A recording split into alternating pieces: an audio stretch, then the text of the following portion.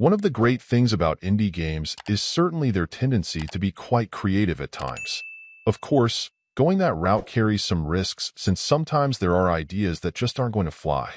Thankfully, for the most part, Airhead conceptually matches its concept with its name, and in terms of mechanics, it does manage to simply do things differently.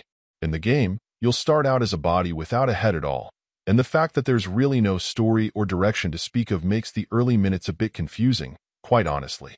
You'll run around, trying to explore, and likely being a bit baffled at what look like air tanks that you're unable to interact with, despite there not being much else around.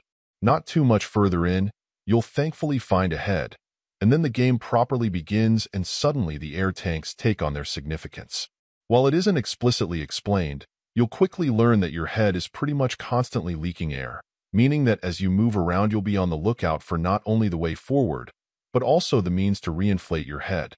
Normal tanks essentially act as your save point, getting you back to max health and making that the new spot you'll start from.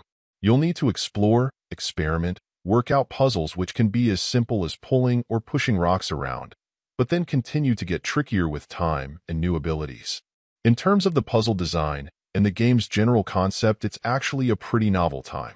Unfortunately, in the execution of the bigger picture, there are certainly some issues.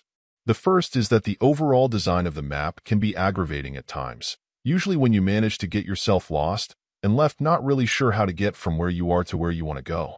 The fact that there's no story or any attempt to get you hooked on anything more than its unique mechanics also isn't helpful.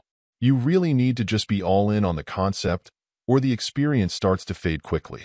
While I applaud it for being unique, I also wish it had more substance to better ensure consistent engagement. Overall, my final score for the game ended up being a 7.5. And if you're interested in picking it up, it's currently available on the Switch eShop for $19.99. Thank you for taking the time to listen to this review. And if you'd like more information or ideas of indie games worth checking out on Switch, be sure to click on the link provided in the description. Until next time.